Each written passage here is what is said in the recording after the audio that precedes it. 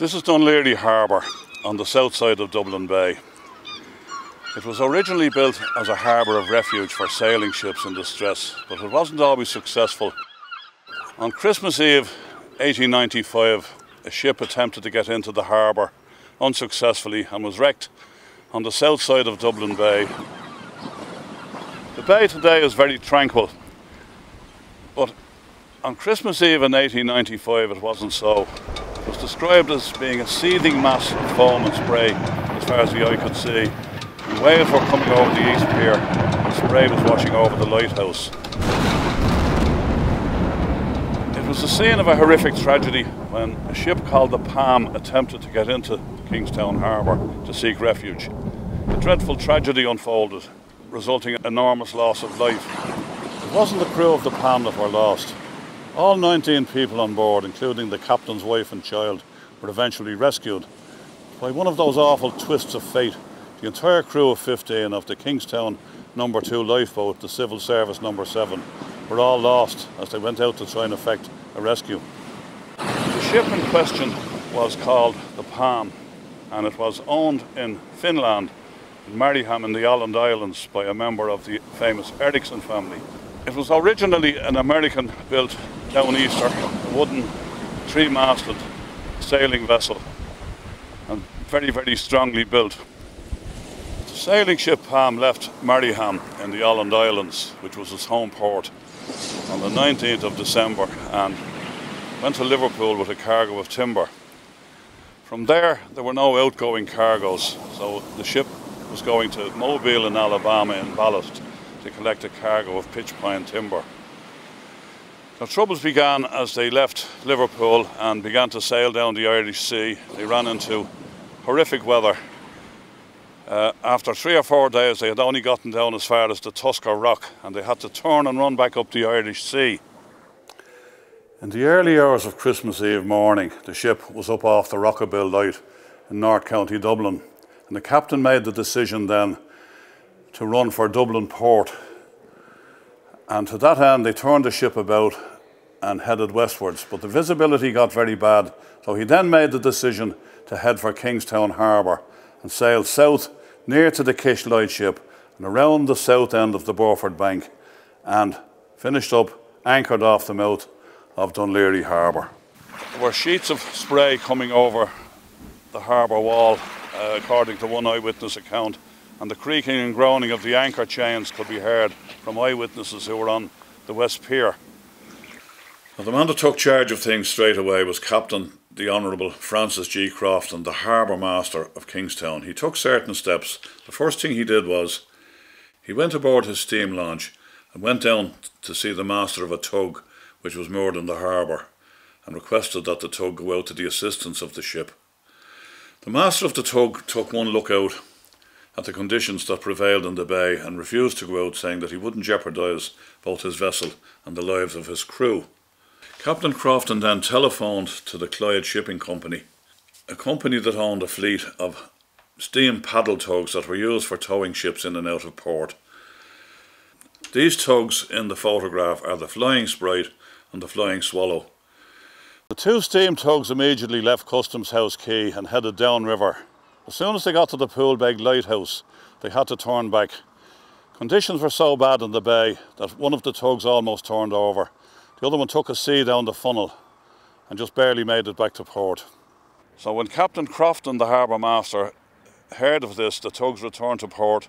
He decided to send out 2 lifeboats to the assistance of the ship. The ship at this stage had begun to drift up into the upper reaches of the south side of Dublin Bay and went aground at a place called the Razorbank, about halfway between the Poolbeg Light and Blackrock Baths, where the seabed shelves up very quickly from about 10 metres to 5 metres. This is the direction in which the Palme would have been drifting, past the end of the West Pier here, up into the middle of the south side of the bay, over towards the chimneys, about halfway across. When Captain Crofton heard that the tugs were unable to proceed out into the bay, he made signals summoning the lifeboat men. These were maroon rockets which were fired. The men began to assemble beside the old lifeboat house, which is beside the East Pier. In all, 24 volunteers arrived down at the lifeboat house, and immediately the larger of the 2 lifeboats was made ready for launching. Included in the crew were Alexander and Henry Williams, father and son, the coxswain and the ex-coxswain of the lifeboat. This is a photograph of one of the older lifeboats, the Hector, and you can see in it how it was kept on a sliding trolley ready for launching in the old lifeboat house. There were two lifeboats on station in Kingstown, the Hannah Pickard, which was the smaller of the two and was similar to this one, and the Civil Service number 7, which was identical to this boat. This one is actually called the Dun Laoghaire, and it was the boat that replaced the Civil Service number 7 after it was wrecked in Dublin Bay. And this is the photograph of the same boat on the day of its official launch in the coal harbour in Kingstown. It was about 42 feet long and powered by sails and by oars, as were all of the lifeboats at that time. All of these lifeboats had been designed by the renowned marine architect and yacht designer George Lennox Watson, and they were built to an extremely high standard. Captain Crofton decided to send out both of the lifeboats that were stationed in Kingstown. Only 24 volunteers had arrived, and as the first 15 of the lifeboat men prepared to take out the Civil Service number 7, he went aboard the guard ship HMS Melampus that was stationed in Kingstown. And he made a request to the captain for volunteers to make up the additional 6 members of the second lifeboat crew. It's said that when volunteers were called for, that the entire ship's complement stepped forward. However, 6 volunteers under Chief Petty Officer Albert Rogers were detailed off to go with Captain Crofton back to the lifeboat house in the ship's steam pinnace. When they got there, the Civil Service number 7 was ready to go, and the steam pinnace from HMS Melampus towed the Civil Service number 7 down to the mouth of the harbour, where they cast off and set the sails. This is the old lifeboat house that now houses the inshore lifeboat. The RNLI was started in 1824, but the Dublin Bay lifeboats weren't subsumed into the RNLI till about 30 years later. This is where the Hannah Pickard would have been housed on a trolley. All of the lifeboat gear was kept here, and it was launched down this slipway. The Civil Service number 7, being a larger boat, was usually kept on a mooring near where the present lifeboat is moored. This is the point from where the lifeboat men departed on that last fateful day. It was also the place where all of the equipment was kept and where they would have kitted up before leaving. This is the sort of equipment that was worn by lifeboat men of the day. They would have been wearing oilskins, a cork wrap-around life belt, a sou'wester, and probably leather sea boots also. And this is the sort of equipment that the men would have been donning as they prepared to go out on the rescue. They set sail and began to proceed in a westerly direction over towards the wreck of the vessel, which at this stage had gone aground and the masts had been cut away. This was standard practice for a sailing ship on the shore.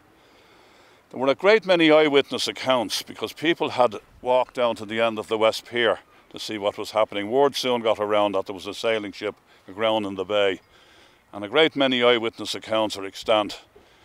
One in particular came from an English-speaking member of the crew of the Palme, who was probably nearest placed to see what had happened.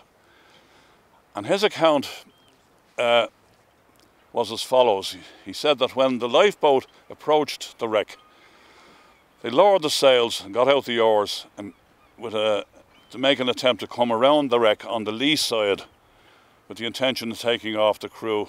At that stage, a huge wave hit the lifeboat and it capsized and threw all of the crew into the water. Now, these lifeboats were designed to be self-righting, and this is the great mystery about the Civil Service number 7. Why did it not right itself? The lifeboat remained upside down, and despite attempts for the men to scramble aboard and cling on, they were soon washed away and washed out of sight in the bad visibility. The crew of the Palme then attempted to be the rescuers themselves as they launched a boat, one of the ship's boats, which was quickly smashed to pieces against the ship's side, so they were unable to render any assistance. By this time, the second lifeboat, the Hannah Pickard, had reached the mouth of the harbour, being towed down by the steam pinnace, and they too cast off and hoisted the sails and set out in the direction of the wreck. They hadn't gotten very far when they too overturned and all of the men were thrown into the water. But this boat, unlike its larger sister, righted itself and all the men were able to get back aboard. Shortly afterwards the boat capsized again and some of the men were thrown into the water. Again it righted itself and the men got back aboard. But this time the mizzen mast had been washed away and half of the complement of oars, and they decided to anchor the boat at that stage. Having gotten the boat back into order, they couldn't proceed at all in the direction of the wreck of the Palme. They could see the upturned hull of the Civil Service number 7. Equally, they couldn't proceed back in the direction from which they came, back to Kingston. So they headed for the only part of the coast that could provide them with any shelter, the little harbour at Blackrock known as Vance's Harbour. Behind me here is Vance's Harbour, where the smaller of the two lifeboats, the Hannah Picard, came ashore. This is at Blackrock, and it's the only place on the coast that could afford them any sort of shelter at the height of the gale. It was said at the time that the waves were washing not only over the little harbour wall, but also over the railway wall. The lifeboat men had great difficulty getting the boat in here, and it was badly damaged in the process, and they got assistance from people on the shore. The boat remained here for some time where it was worked upon by a team of shipwrights until it was eventually put back into service. The men were given tickets to go back to Kingstown by railway from the station master in Blackrock. A great many people had come down to the shore, including many of the relatives of the lifeboat men of the Civil Service number 7, and were waiting at Vance's Harbour as the lifeboat came ashore. The crew of the Hannah Picard, however, had nothing but bad news to give them about the events that had happened out in the bay and the fate of their loved ones. The gale continued throughout the whole of that day, and right throughout the day and into the night people walked ashore to see could they find anybody who had possibly survived the dreadful overturning of the lifeboat. However, when dawn broke the next day, they found a dismal sight of bodies littering the shore, and in all 13 bodies of the 15 were recovered the next day. 2 of the bodies weren't recovered for about a week. Throughout Christmas Day and the following day, people could be seen moving about on the wreck of the Palme out in the bay. The gale continued unabated right throughout Christmas Day. On St. Stephen's Day, a ship was seen leaving the harbour to go out to attempt a rescue of the crew. This was the SS Taoireacht, one of the service vessels of the Irish Lights, and it was commanded by Captain Thomas McCombie. He had attempted to get out into Dublin Bay on Christmas Day. He had been forbidden to go out by Captain Crofton, the harbour master, on Christmas Eve. Captain Crofton was also one of the commissioners of Irish Lights, and he deemed the conditions to be too bad to attempt to risk lives further. Captain McCombie had kept up steam aboard his vessel throughout Christmas Day and made an attempt to get out, but conditions are so bad he was unable to do so. On St. Stephen's Day, however, conditions had abated somewhat. The wind had died down and the Taoireacht proceeded out into the bay and anchored about a mile away from the wreck. In 2 trips in one of the ship's longboats down to the wreck, they took off all 19 people on board, including the captain's wife and child. On the second trip down to the wreck, their boat almost capsized. Captain Thomas McCombie brought the Taoireacht back into Kingstown Harbour and alongside the Carlisle Pier, and was given a hero's reception by the great crowd who had assembled. All of the crew of the Palme were accommodated in the Royal Marine Hotel initially. Among them was an Irishman called Thomas McMullen from Belfast, the only English-speaking member of the crew. 2 were Swedes, there was 1 German, and the rest were from the Åland Islands in Finland. Also aboard was a 14-year-old lad from Mariehamn who had stowed away as the ship had left, and by the time the ship had reached Liverpool he had been assumed into the crew as a full member. And one thing that's evident from this photograph is how youthful the crew are.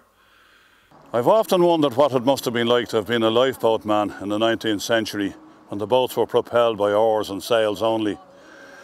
They must have been extremely tough, dedicated individuals. Frequently they were called upon to row for hours and to row for many miles and to be on station for literally hours on end in extremely arduous conditions. I've often wondered also what were the motivations of the lifeboat men. Why did they go out on these very arduous rescue attempts in such dangerous conditions? It certainly wasn't for any monetary reward. All they would have been given was a very small gratuity. I think the answer is that they probably felt that they had to go out to try to attempt to save the lives of their fellow seamen who were in peril, just as lifeboat men do today. There was an enormous public funeral for the lifeboat men that took place on the Saturday following the disaster. The wreck and the lifeboat disaster had occurred on Christmas Eve, which fell on Tuesday. And the following Saturday, an enormous public funeral took place. You can see the crowds beginning to gather and the flag of the Kingston Commissioners at half-mast on the town hall from where the funeral began. Most of the bodies were brought from various churches or from their homes. These are the Harbour yard cottages where Henry and Alexander Williams, father and son, the coxswain and ex-coxswain, both lived. The funeral cortege left from the town hall here in Kingstown on the Saturday morning, and it was the biggest funeral apparently ever seen in this part of Dublin. The route was thronged with people from beginning to end, from the town hall in Kingstown all the way to Dean's Grange Cemetery. The order of the funeral procession was the band of the DMP, then came the men of the Palme who had been rescued, and after that the crew of the Taoireacht. Following those came 13 hearses, each drawn by 4 black horses. En route, the mourners would probably have been able to see the wreck of the Palme, which was quite visible out in the middle of Dublin Bay. The mast had been cut away, and the bowsprit can be seen jutting out from the wreck. They may also have been able to see the upturned hull of the Civil Service No. 7 lifeboat, which by now had washed ashore near Blackrock. There are holes in the side of the lifeboat that had been put there by the Coast Guard and by members of the Dublin Metropolitan Police, who were the first to get out to the upturned hull of the lifeboat after it came ashore to see was anybody trapped underneath. Nobody, however, was found. The funeral procession left the town hall and proceeded up Marine Road into Cumberland Street and Old Dun Laoghaire and along by the seafront and up Stradbrook Road to Dean's Grange Cemetery. It was reckoned that the funeral procession was about a mile long. This is the grave of Henry and Alexander Williams. You can see it's marked with a bronze lifeboat and a bronze anchor.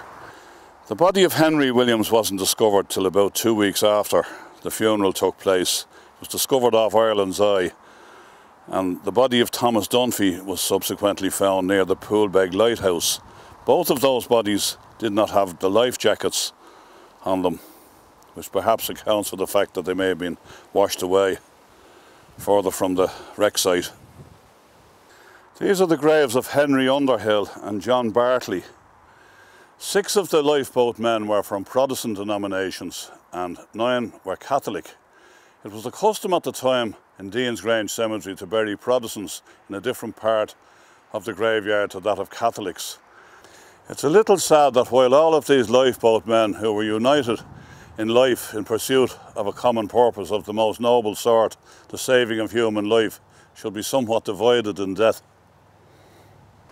It mentions on these headstones that the ship in question was a Russian ship, the Palme. It was in actual fact from Finland, but Finland at the time of the disaster was part of Tsarist Russia. This is the headstone of John Bartley, who, as you can see, was aged 45. Was actually one of the older members of the lifeboat crew. These are the graves of Frank and George Saunders, one of the 2 pairs of brothers who were lost. Frank and George were Methodists. You can see here on the headstone of Frank Saunders that there's an associated tragedy. The widow of Frank Saunders, Frances Elizabeth, was on her way over to Holyhead to visit her daughter who was in labour, and she was travelling on the mailboat RMS Leinster, which was torpedoed in the last month of the war, and she was tragically lost.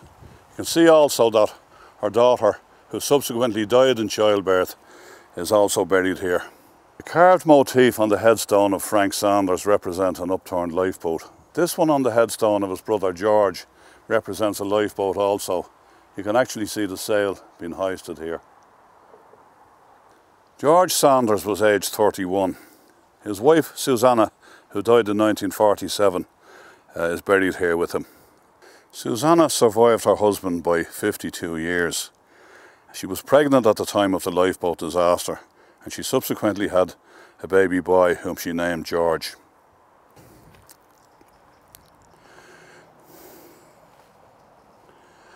These are some of the graves of the Catholic lifeboat men. 4 here, 2 behind, and 3 more are buried just behind the trees over here. Included in these graves are those of William and Thomas Dunphy, another of the pairs of brothers who were lost. Thomas Dunphy, who's buried here, and his older brother William, buried immediately behind him, were fishermen who were crew of a fishing smack in Kingston Harbour.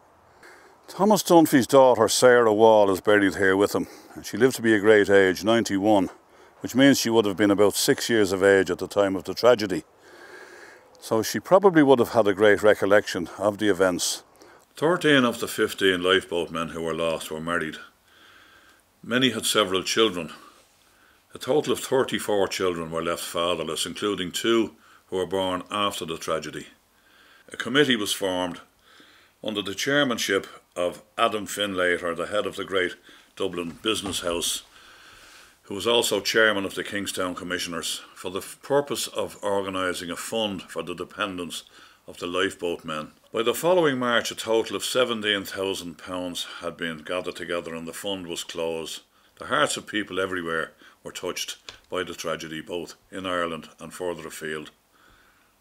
This is part of an old programme for one of the many concerts and other events that were organised for the Lifeboat Fund. It was found under the stage in the town hall in Dun Laoghaire when the stage was being moved. It featured a great many of the artists of the day. Almost immediately, the widows of the lifeboat men were being given £1 a week as a pension from the fund. Various awards and decorations were given to people who had taken part in the rescue of the crew of the Palme. Captain McCombie was awarded the gold medal of the RNLI, a very rare distinction. He gallantly asserted that he was accepting it both on his own behalf and on behalf of the crew of the Taoireacht who had accompanied him on the rescue of the crew of the Palme. Captain Axel Viren returned to Finland, where he became a customs officer with the Russian Customs Service. His daughter Esther Miranda, here a young lady, was rescued with her father when she was a young baby from the wreck of the Palme. Before he left Dublin, Captain Axel Viren advertised the sale of the wreck in the Irish Times. It was sold for £50. It was bought by a carpenter called Gaffney from Blackrock, who took a great deal of timber from the wreck, and he built many barns and outhouses from this. The main companionway was used as the stairs in this house in Ringsend, called Sandefjord. It's made from Cuban mahogany and pitch pine, and some of the panelling from the cabin of the Palme was used in the same house.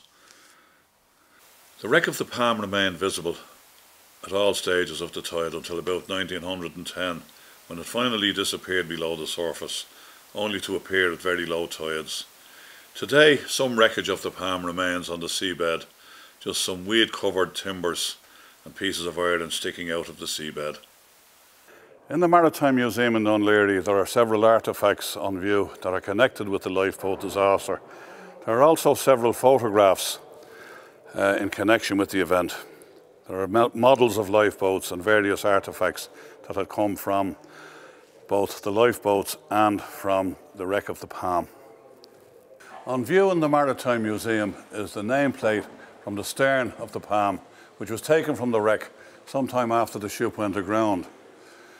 This is a model of the lifeboat Dun Laoghaire 2, which was the boat that replaced the Civil Service No. 7 after she was wrecked. It was identical to it in virtually every respect, having been built off the same lines. As you can see, she was powered by sails and oars. She had 2 lug sails and was also powered by 12 oars. It also had 2 drop keels here, but made purely for sailing and rowing. This model lifeboat here is also in the Maritime Museum and is virtually identical to that of the Hannah Picard, the smaller of the 2 lifeboats that went out on Christmas Eve. This is the memorial stone to the lifeboat men who were lost, and it has all of their names inscribed. It says on it, near this spot during the storm of Xmas Eve 1895, the crew of one of the Kingstown lifeboats embarked on their last mission of mercy in an attempt to reach a wreck. The boat was capsized and all her gallant crew were drowned. Their names are here subscribed. There are a great many descendants of the lifeboat men who were lost still living in Dun Laoghaire. And every year there's a very moving ecumenical prayer service carried out. It was in the year of 95 when 15 lifeboat men from Kingstown died. The sea was white with the raging foam when they left their families and their homes. All hearts did grieve for those brave men when on Christmas Eve they did not return, and 8 young men lay on rings and strand. No more did they e'er walk this land.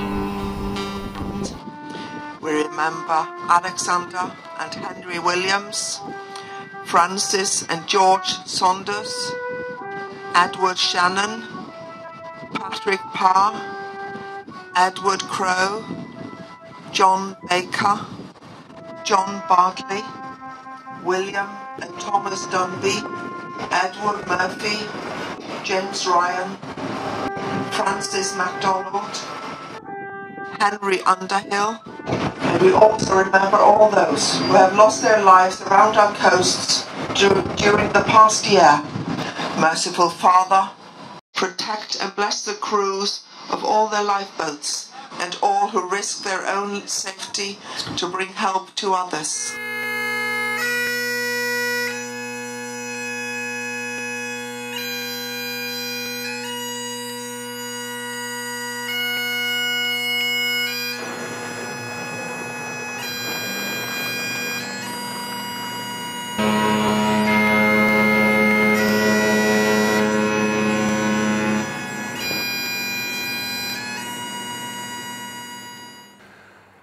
This is a more recent plaque that was placed on the old lifeboat house when it was refurbished a few decades ago.